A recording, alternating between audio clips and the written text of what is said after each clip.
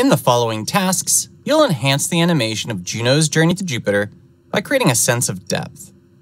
You'll add a few layers of stars and position them at different z-depth distances, which will enhance the vastness of space. Add a new layer in the timeline and move it to the bottom of the layer stack. Rename the layer Stars 1. The Stars 1 layer will contain the first layer of stars. In the Library panel, drag the graphic symbol called Stars 1 from the library onto the stage.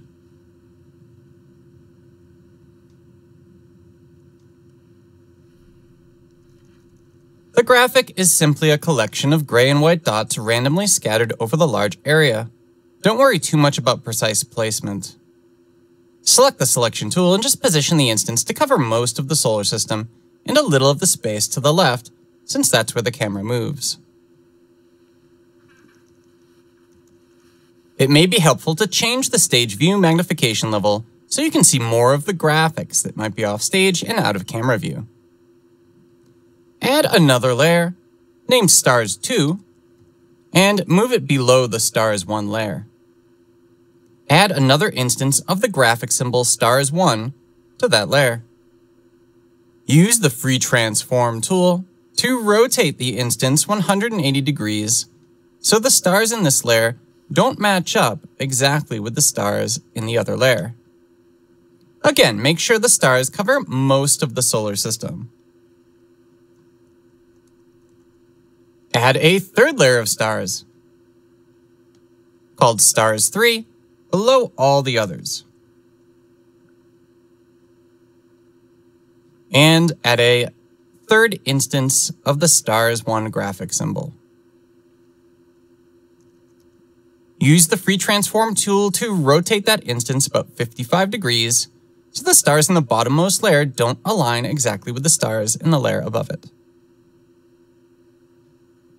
Select the first keyframe of the Stars 3 layer, and in the Properties panel, change the color effect so the brightness value is at -60.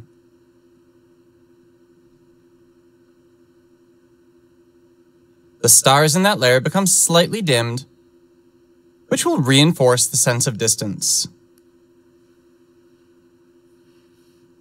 Preview the animation by pressing the Return or Enter key.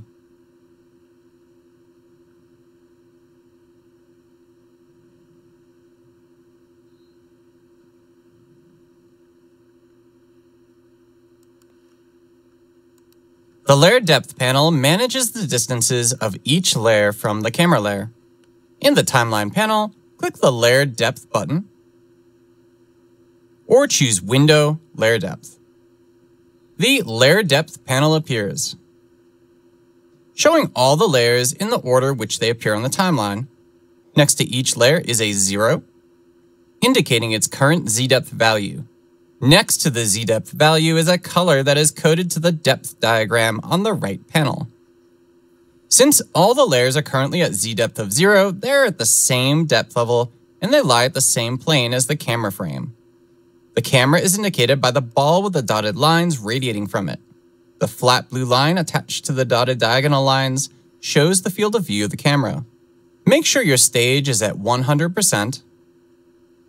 In the Layer Depth panel, drag to the right on the z-depth value for the Stars 3 layer to increase it to 500. You can also click the value and enter a numeric value, or you can drag the corresponding colored line. Notice the effect of the Stars 1 graphic on the stage as you change the z-depth value. As the z-depth increases, the layer's distance from the camera increases, and the stars recede on the stage. If you drag the opposite way, you can decrease the z-depth into negative values, and you can make the layer appear behind the camera. The problem with changing the distance of the Stars 3 layer is that the graphics on that layer get small, sometimes too small for your animation. You can use the Maintain Size option to prevent your graphics from changing size as you change the layer distance. Move the z-depth value for the Stars 3 layer back to 0. Now click the Maintain Size option in the Layer Depth panel to select it. Drag the z-depth value for the star's 3 layer to increase it to 500.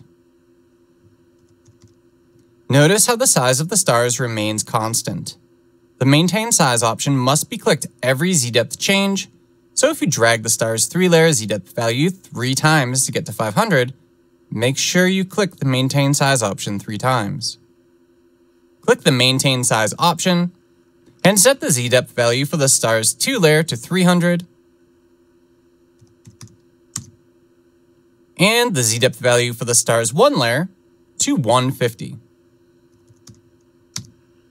The diagram on the right in the panel indicates the positions of the 3 layers relative to the camera and the other layers. The bold highlighted layer in the diagram is the layer that is currently selected.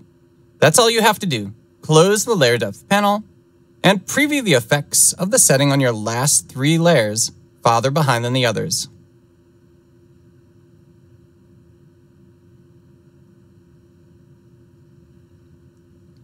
The parallax effect due to the motion of the camera over levels at varying depth levels is most noticeable if you scrub the timeline between frames 72 and 160. That's when the camera is panning from left to right, tracking Juno. You can see the orbit sliding by faster than some of the stars, which are sliding by faster than the more distant ones. The overall effect is a realistic sense of space.